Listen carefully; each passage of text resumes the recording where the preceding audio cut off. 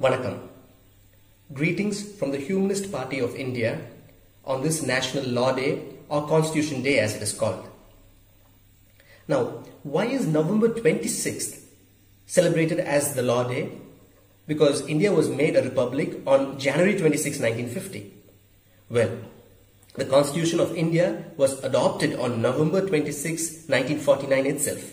Yet they waited till January 26, 1950 to declare India a republic nation because in the year 1929, the freedom fighters in the Lahore session decided to declare January 26, 1930 itself as the Independence Day of India. But we all know that it happened only in August 15, 1947, and therefore to make January 26, 1950 special, they had made it the Republic Day. Now, the Humanist Party of India is organizing a postcard campaign from November 26, 2021 to January 26, 2022 in order to protect the Constitution of India along with its institutions, including and especially the independence of the Honorable Judiciary. We all know that on January 12, 2018, 4 sitting judges of the Honorable Supreme Court of India came out in the spirit of democracy to call out on the undue influence, political influence, in the assignment of cases to one particular judge, Mr. Justice Arun K. Mishra.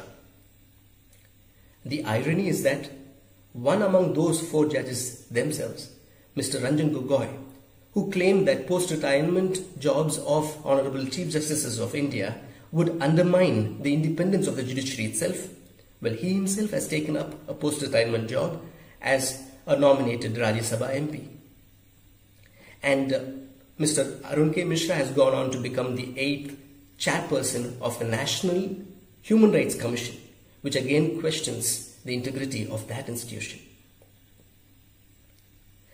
Now, the Humanist Party invites every dutiful citizen to raise awareness and concerns regarding the arbitrariness and clouds of doubt that linger over an opaque collegium system, which has been more evident in the recent transfer of Honorable Mr. Justice Sanjeev Banerjee, the former Honorable Chief Justice of Madras High Courts, from Madras to the Honorable High Court at Meghalaya.